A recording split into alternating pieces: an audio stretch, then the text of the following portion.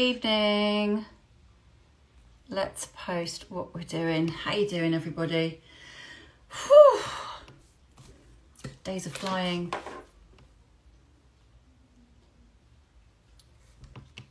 Hello, hello. Hi to you all. We are doing our second week of our midweek menopause madness. Thank you for joining. Hi. Manuela, gorgeous lady. Thank you for joining, guys and girls. So it's week 2 of our menopause madness catch up with Dr. Menopause Care. The gorgeous Naomi Potter is joining us again. Thank you so much for all your questions that came through on both of our Instagram pages. We will try to get through as many as we can today. It might not happen because there were so many, but we are discussing perimenopause, menopause, symptoms, treatment, and what the hell is going on. So I know that Naomi has requested, so I'm going to get her on now. Get this chat started.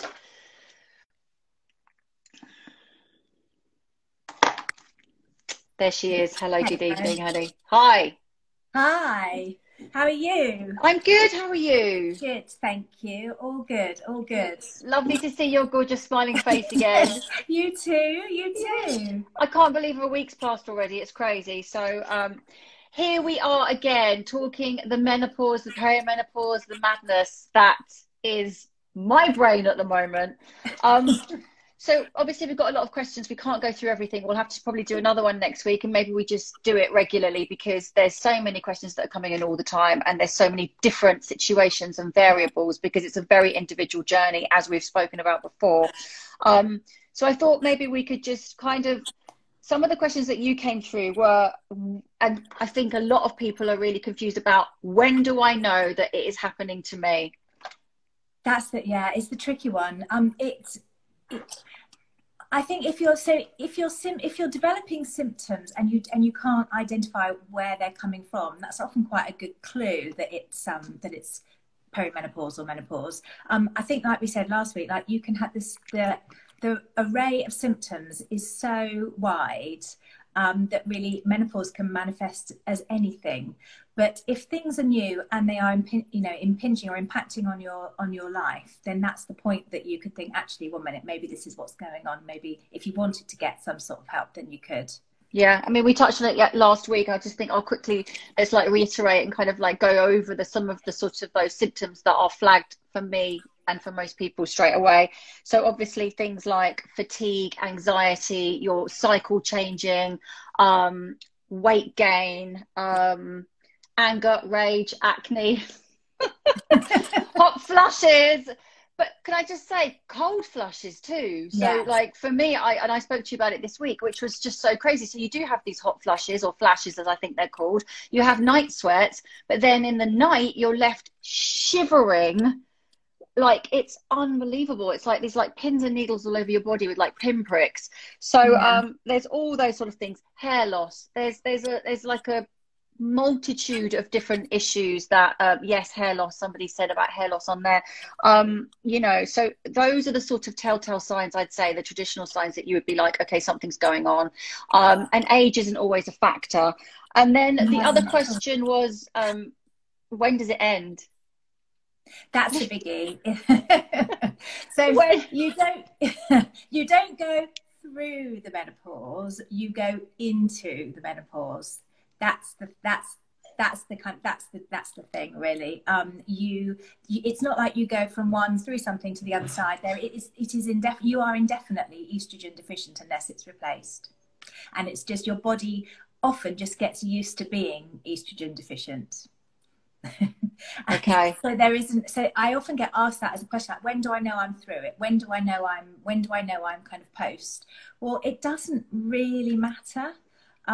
You're post-menopausal officially a year after your last period, but really it doesn't really matter unless you're thinking about contraception. That's when, so if you need to know when you're officially post-menopausal, when you can think about stopping contraception. But really that's the only, and still it's arbitrary, still it's just somebody's decided.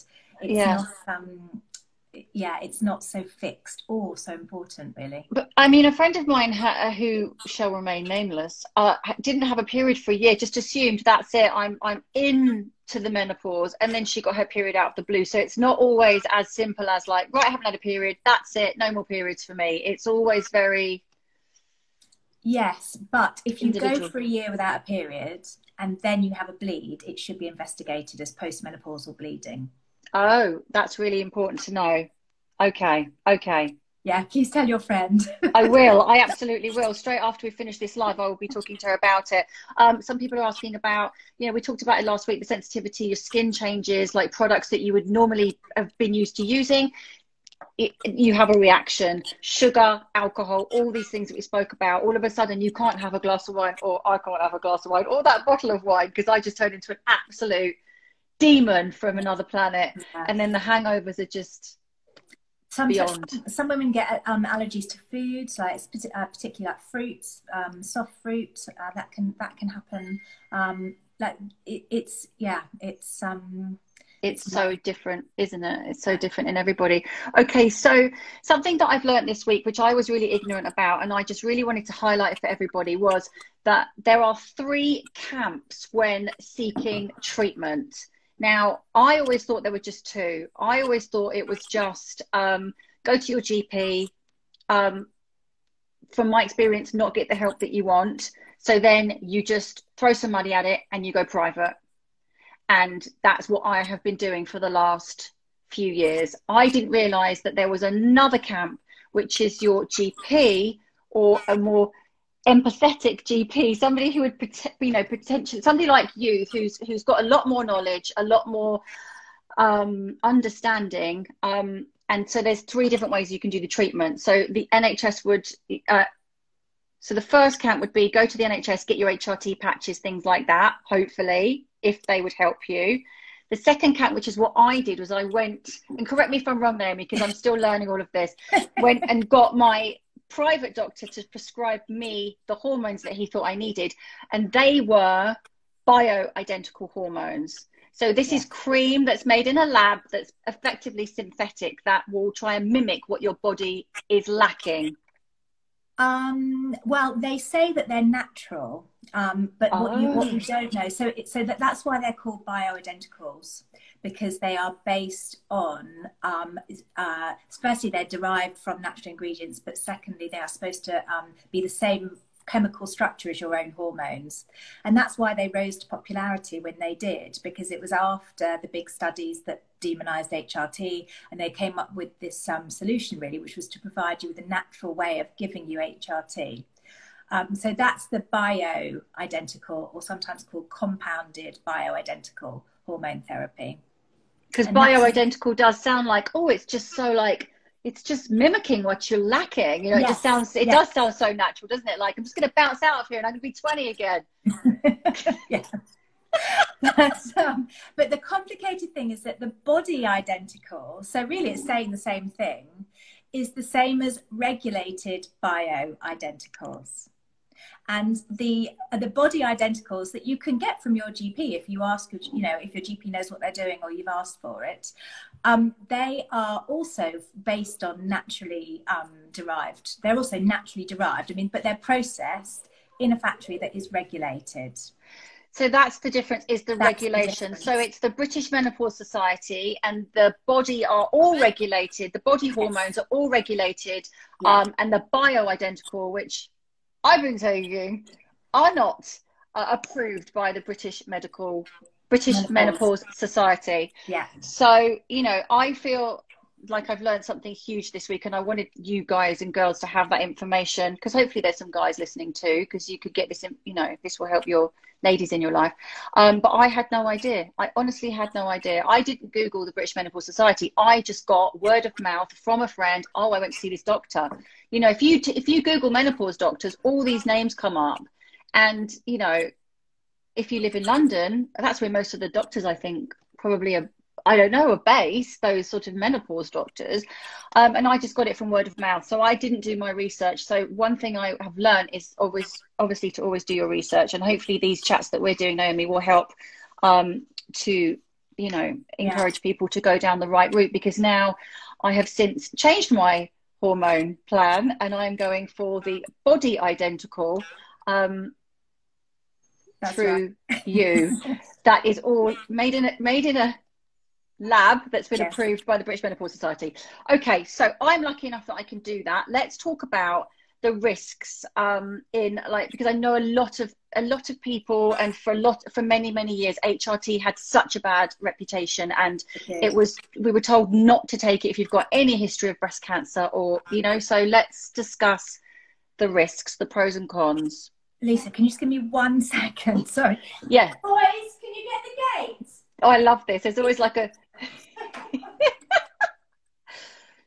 so I'm still learning about all of this. It's like I said last week, a minefield of information. I'm so sorry. It's all right. If you've got is a pizza arriving, or you've got like some takeaway arriving. Dinner's here, kids. Go and fend for yourselves. Oh God, you give them one job. Anyway, sorted. I do apologise. You were talking about the risks.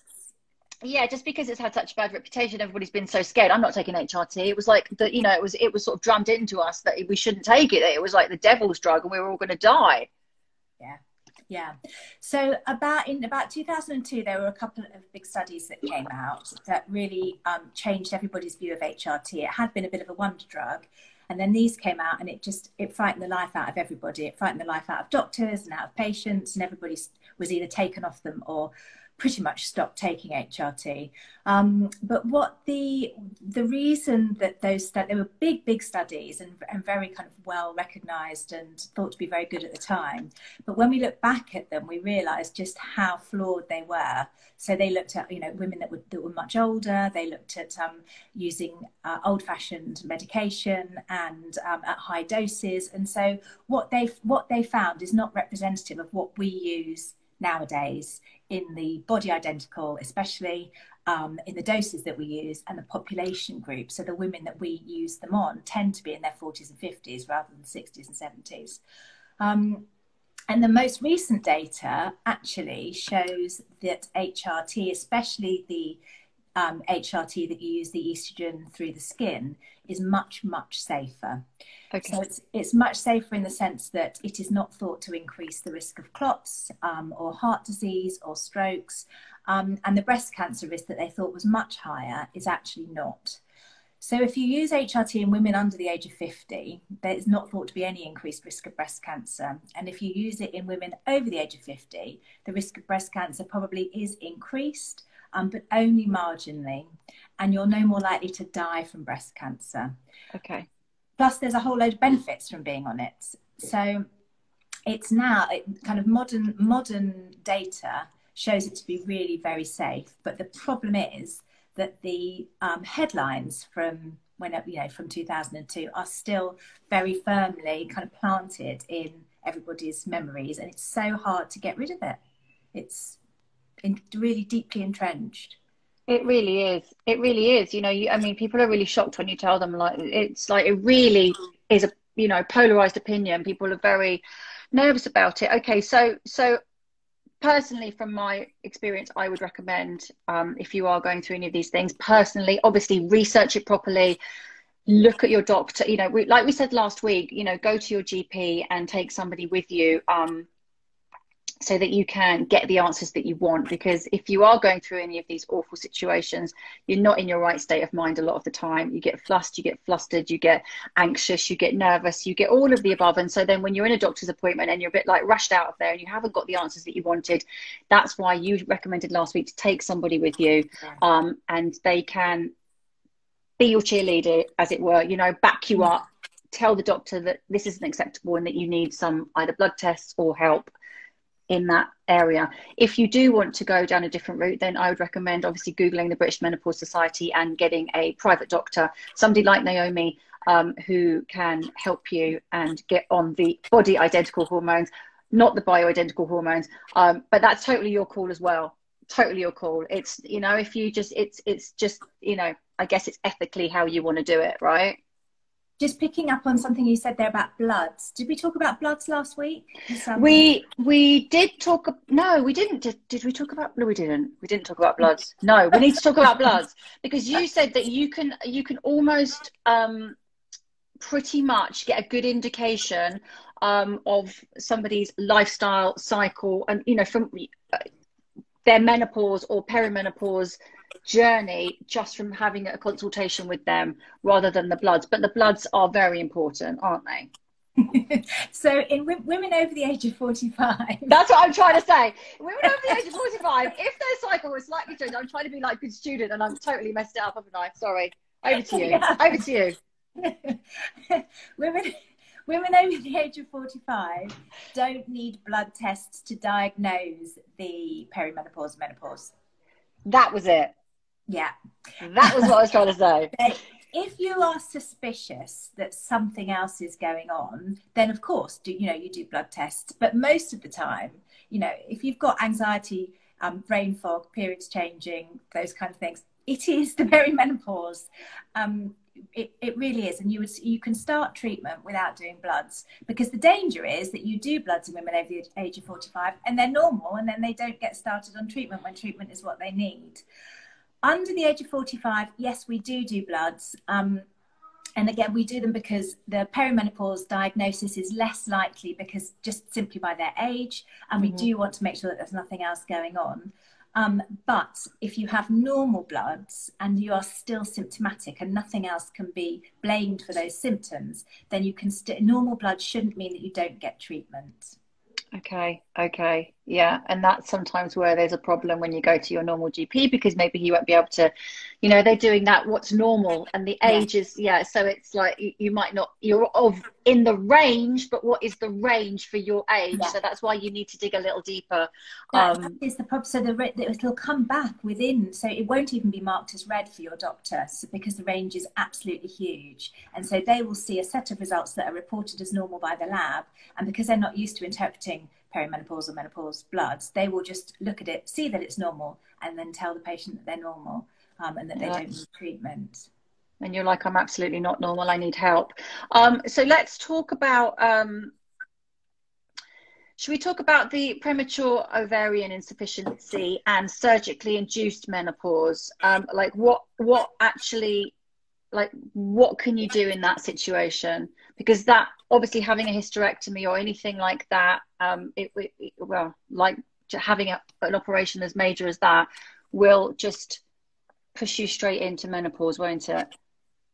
Yeah, so with a surgical menopause, you have to have your ovaries taken out.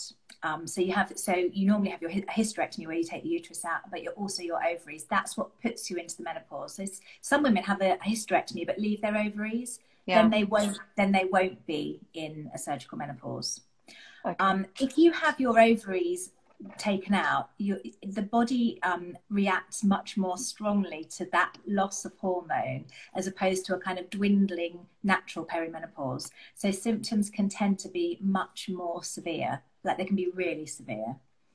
And often women come away from their operations without much guidance as to, well, without anything really. They can sometimes come away with no HRT, no discussion of HRT, and then they are kind of plunged into this estrogen deficient and testosterone deficient state, and it can be it can be really awful. So it is really, really important for those women to get on HRT, unless there is a really, really good reason why not, immediately, to prevent that from happening. And then with the POI ladies, the most important thing with them is for it to be recognised, for it to be identified and treated. So young women, say in their 20s and 30s, they go to their GPs with hot flushes and their periods changing, and nobody gets to the bottom of it because everybody thinks that they're too young for the menopause. And then they can go for years without treatment, which has a massive impact on their bones and their heart and their metabolic health. So that is the most important thing for them, is to be identified, diagnosed, and treated. With, again, they often need much higher doses than older women. They do. Much higher, yeah. And people are quite scared about giving them what they need, but they often need, much higher doses. And if you have got premature ovarian, you just call it POI, right? That's the abbreviation. Are you still fertile if you get the right treatment early on, for example? There is thought to be about a 5% chance of a pregnancy. And, you know, sometimes it happens. Most of the time it doesn't, unless you use donor eggs with Okay. IVF. Okay. Okay. Yeah, but if you don't want a pregnancy, then it is important to use contraception. So that is an important. I have seen a case of that where a woman with POI thought that she was no longer fertile and got pregnant on, you know, and that wasn't desired. Yes, but you can take HRT and still be trying for that miracle baby. So Okay. HRT is still the treatment. It doesn't mean that if you're trying for a baby, you shouldn't take HRT. Okay. All right. So let's talk about the instances where you can't take HRT. So, for example, if you've had breast cancer, because I know that this is a big topic that came in. A lot of you asked about this, and I'm really interested in this as well. Breast cancer makes things tricky, especially with estrogen receptor positive breast cancer, because a lot of the treatments for that are a blocking of estrogen. So it's basically kind of removing all estrogen from the body and blocking its effects. So it doesn't make any sense to give HRT, because the whole point of the breast cancer treatment is to remove estrogen. And so that's when it is really hard, because as well as having breast cancer and as well as having menopausal symptoms, your menopausal symptoms can be made worse by the breast cancer treatments. So I think women with breast cancer or with history of breast cancer often feel a bit like the forgotten group, especially on places of social media where there's a lot of very pro HRT chat, and I think they often feel a bit like, well, what can I do? And there's so many, you know, there's you know, hundreds of thousands of them as well. So it's a really challenging area. But how you go about, there are treatments available, and how you go about treating them tends to be more symptom specific. So if you've got, say, mood changes, then you can use antidepressants. If you've got hot flushes, there are particular medications that you can use for that. You can use things like CBT, acupuncture. So there are things that can be done, but it is not as satisfactory as using HRT. The other thing to say is that a lot of women who say or think that they cannot have HRT, not a lot, sorry, it's the wrong choice of word. Some women who think that they can't have HRT actually can, and Okay. you sometimes weigh up. You know, you have a very open conversation. So say somebody's had breast cancer 5 years ago and they haven't had a recurrence and they are crippled with symptoms, you might have a conversation with them and their breast team. But each case is looked at individually, and ultimately it's a woman's decision what she would want to do. And are there any other like contraindications, like any other like somebody said something about diabetes, or is it heart disease, any other issues or hereditary, you know, family conditions that may be a factor in not taking HRT? There's not very many. So other gynecological cancers, so endometrial cancer, sometimes you shouldn't take HRT. Some types of ovarian cancer, you shouldn't take HRT. But not as many. So the myth is that you can't take HRT if you've got high blood pressure, if you've had migraines, if you're very overweight, if you're a smoker, if you've had clots, those are probably the big ones, I think. But in all of those instances, almost invariably, you can take HRT. You need, with the cardiovascular risk, so the heart disease and strokes and that those kind of worries, you want to give HRT to women in the perimenopause. You wouldn't want to give HRT to somebody with a cardiovascular risk if they haven't been on estrogen 10 years or 20 years down the line. Okay. So there is the too old issue, but often women aren't even too old. But that would be done again on a kind of risk. You know, you identify the risks for that individual. Does that make sense? I've been talking a long time now. No, it's amazing. It really is amazing. And I'm just sort of looking over some of my notes, because we obviously, like, between you and I, we spoke, and there are so many questions that came in. And like I said, we'll probably have to tackle a lot of the questions next week. But we thought we'd just do an overall kind of like the symptoms. So if anybody's sort of like watching for the first time, the symptoms, when you know, when it ends, we've learned that it doesn't, we go into the menopause. The risks of HRT, which I thought was massively important, because we've all got this such a stigma involved, you know, surrounding it. So, and then, like you said, I mean, we'll get onto the treatment that I'm on, which I don't know if, is anybody interested in the treatment I'm on? I don't know. I mean, I don't know. I don't want to take up the time with that. But what was really interesting last week is that we had a couple of questions come in about, energy and should I have testosterone, and I've put on weight, and you said, Naomi, which was very telling, we are coming to the end, hopefully, of a global pandemic. We've all been inside without seeing our friends and family. We have to look at the factors of lifestyle rather than just blaming everything on the menopause, which I think is really interesting, because, you know, I've put on weight, I haven't been exercising as much, maybe I've been snacking a bit more. There's grief. There's all these sorts of things. That grief, for example, is such, you know, if anybody, I'm so sorry if anybody's lost anybody they love to this awful COVID-19, but it's something like that is massively disruptive on your body, on your hormones, and that can shut you down and you might not have a period, and then you might think that you're going through the menopause. But, you know, something like grief is something that would massively get everything off kilter, wouldn't it? Yeah. But you're absolutely right. I mean, the lifestyle, when you are in lockdown, our lockdown life is so different to normal life. Like, if you think about rushing, if you've got to catch a train in the morning, rushing around the house because you're late, getting all sweaty, running to the tube station, getting all sweaty, standing up on a tube, walking the other end to work, up and down in an office block. All of those things, even though you don't feel like you're doing any exercise at all, you just completely eradicate.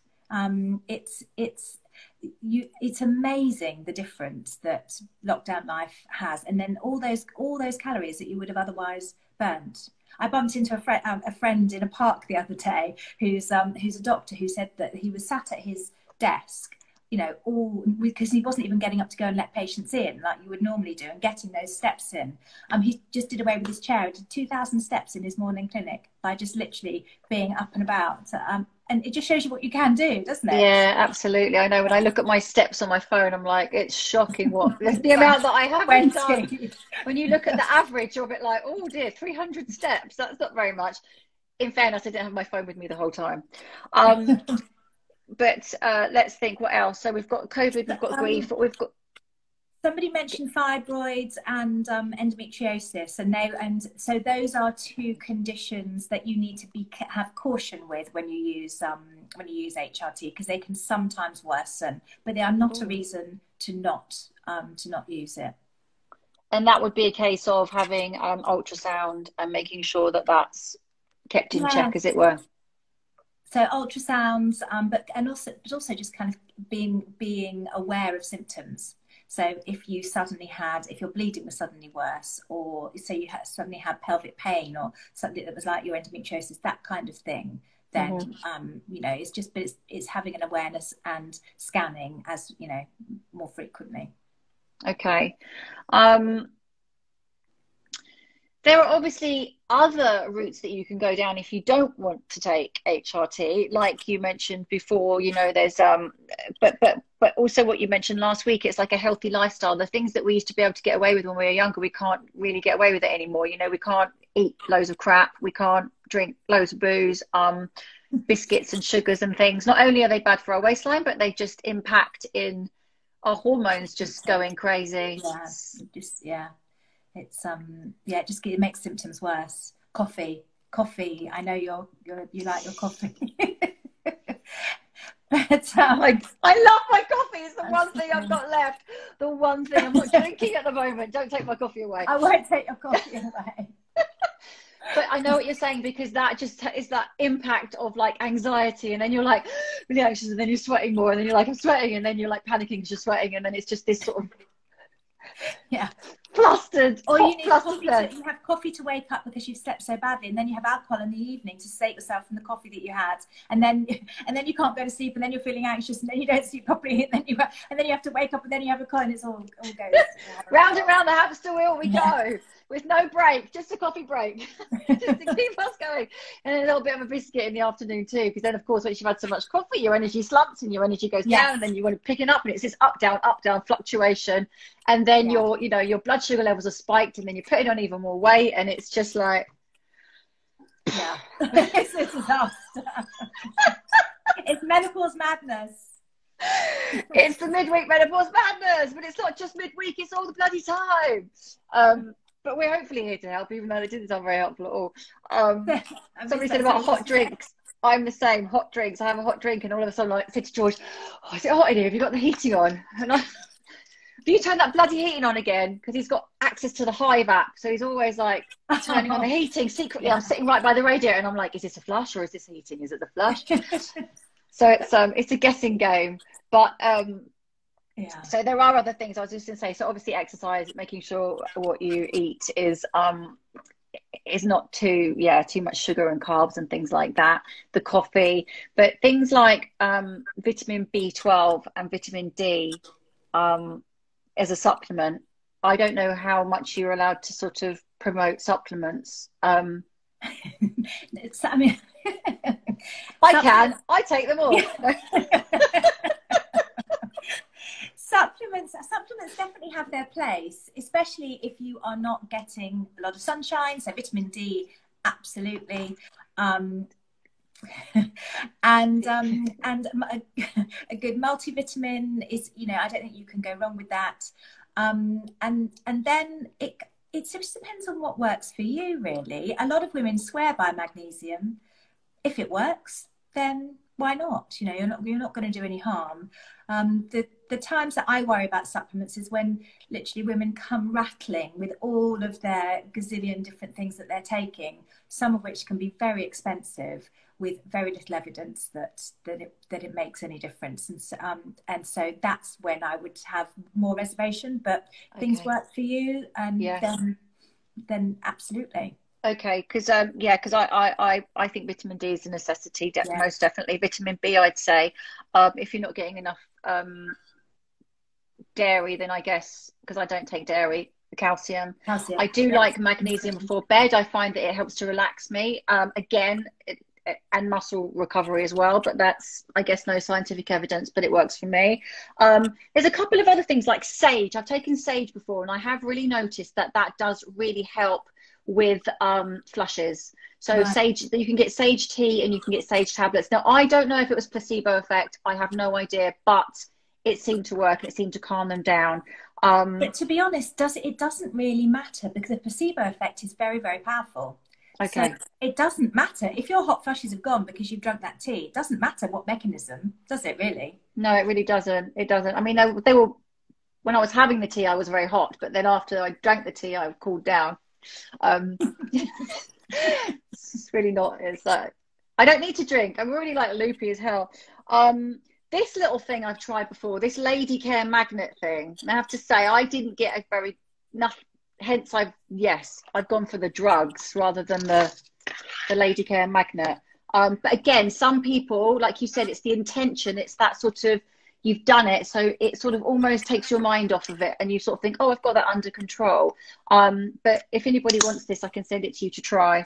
I don't know how hygienic that is, but you can have it. It's been down my pants. That's where you've got to put it. Not really low down, just a little bit, just on my knickers, but and then there's things like ashwagandha and shiitake. Sorry. I'm not sure I know if anybody else has offered to share their magnets, but very generous. I will give it a surgical wipe down, I promise. I've got lots of like antibacterial in the house knocking about. I'm sure we all have. But there's things like that that I've lost my train of thought. There's herbal supplements and plastic devices with magnets attached to them that are out there for you to try. There's one knocking about for sure. And then I guess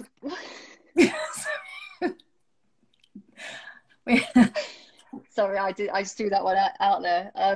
What do you think that we should talk about? Oh, somebody said flaxseed. I don't know. I mean, I think that if you just like have a really like the omegas, I quite like the omegas and evening primrose and things like that. Yes. They are supposed to be really good as well.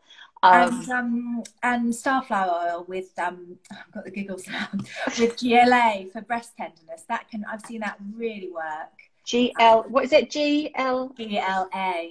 Okay. Yeah, gamma linoleic acid. Okay, that's good to do. That's good to do.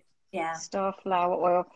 Because one thing actually, and I don't know if this is a symptom that anybody else has, but I get into bed, I've got my routine, I've got my pillow spray, I've got my like CBD, like roll on the pulse point thing, I've got my magnesium, I'm chilled, I've put my phone in another room, I'm doing all the rituals you're supposed to do, and then I kind of get into sleep, I fall asleep, and as I'm falling asleep, I get this almost like a panic attack, and I feel like my heart just goes, it's like I just go back out of it, and then I'm wide awake. Is that the menopause? Could that be the pain? What is that? I think it's probably an adrenaline surge, and then you get a hot flush as a result of it, don't you?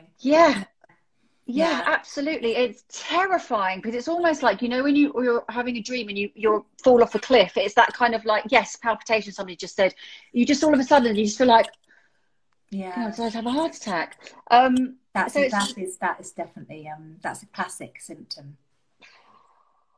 That's a scary one. But it should go once you get your estrogen levels up. See, that's the thing. So let's go back to my treatment and what I was initially prescribed with my bioidentical. And I'm not going to name names or, you know, I'm not in the market for bad mouthing anybody. Every doctor has a different way of treating this, I guess, and a different, you know, and also bloods.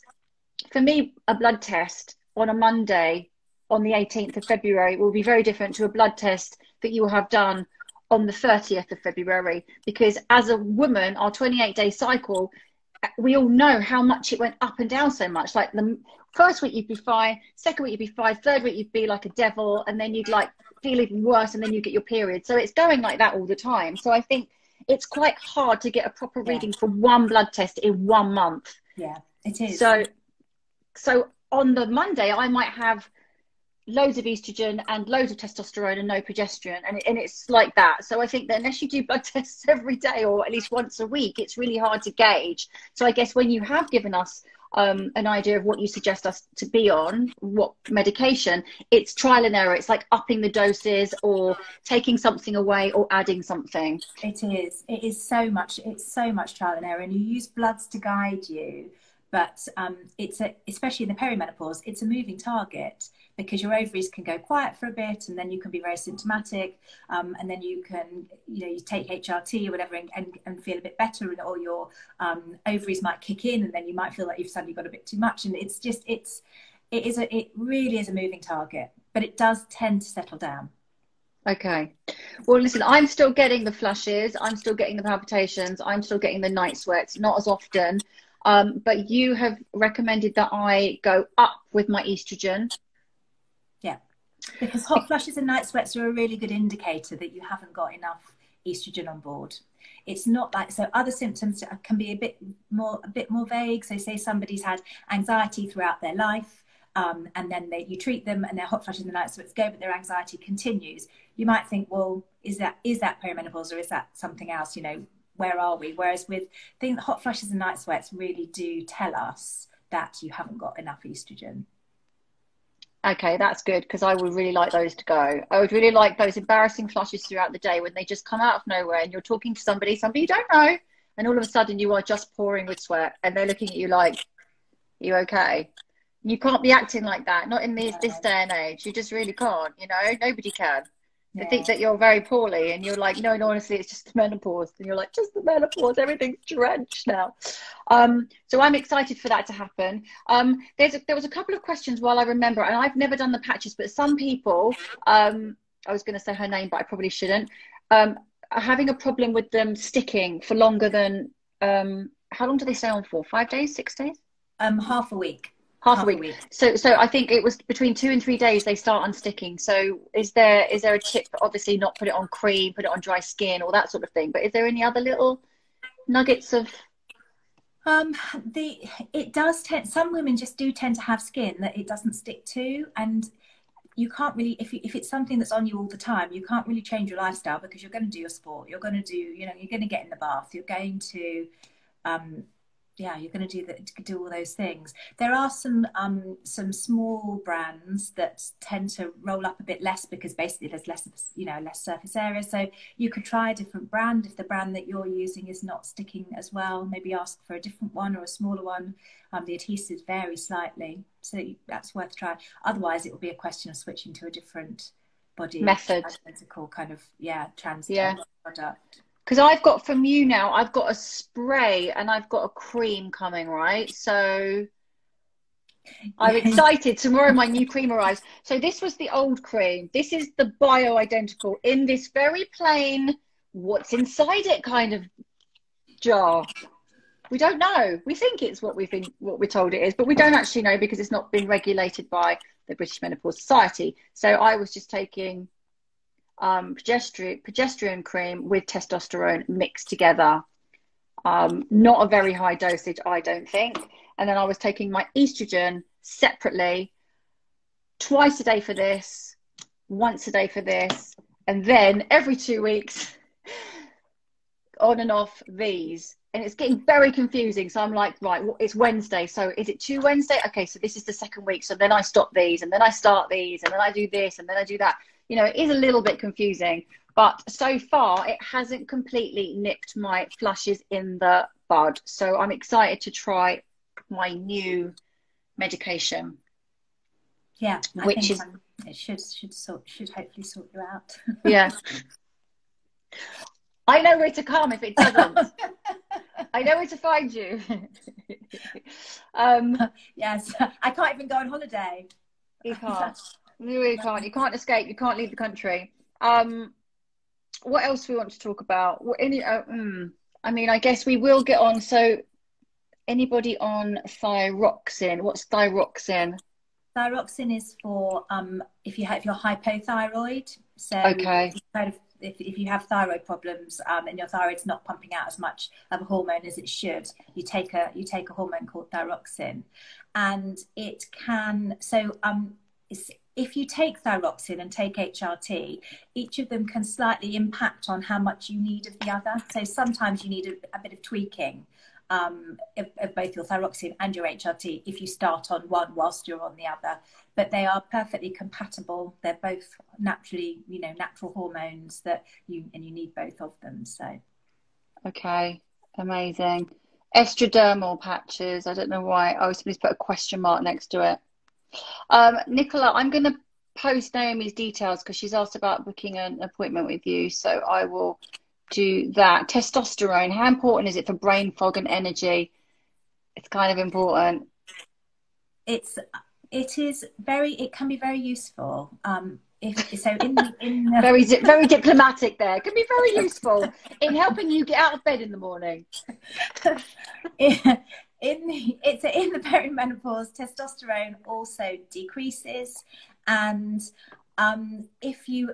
we normally do bloods to confirm that level before prescribing, and it can help very much with libido. Won't always help with libido, because libido has like a number of different factors that influence it. It's not just testosterone, but it can really help. But it can also help with things like power, joie de vivre, get up and go, mood, metabolism. So it can be very useful, but it's not been around very much, and that's one of the problems with it, because there was a product that used to be available on the NHS for women, but it was cut for commercial reasons. So really, there was only male products available that aren't licensed for women and recently there's a new product available, but it's only available privately. Okay. Which is massively helpful to most women in this country. Okay. Yeah, because that's another thing. It's the price is a big factor in all of this. The price when you buy the bioidentical, ridiculously expensive, like stupidly expensive. Which this product that's actually registered, that's approved by the British Menopause Society, is £10. isn't it? £10 on the, is that right? Yeah, so some of them are the gel, a bottle of estrogel is about £10. I mean, if you pay a prescription charge, that's all you'll pay anyway. Yeah. And if you get them privately, they're not massively expensive. And Okay. testosterone is more expensive, but it is only because it is on, you know, it's private. Okay. That's £80 for a tube. Okay. And do you think that they'll change? Do you think that the more women that actually need testosterone, that they, I mean, I guess if there's a need for it, if there's more research, and do you think that then that will become available and there will be a women's, I mean, it's the same hormone, it's just to get different dosages, I guess. I think that I think it will become available. Yes, in different kind of concentrations. I think it will. It's not like it's rocket science to make it. You know, we can make it. It doesn't. It's just that it has to be market. You know, there has to be a market for it. And unless doctors are prescribing it, then they won't. No one's going to. They won't manufacture it because it won't be worth it cost wise.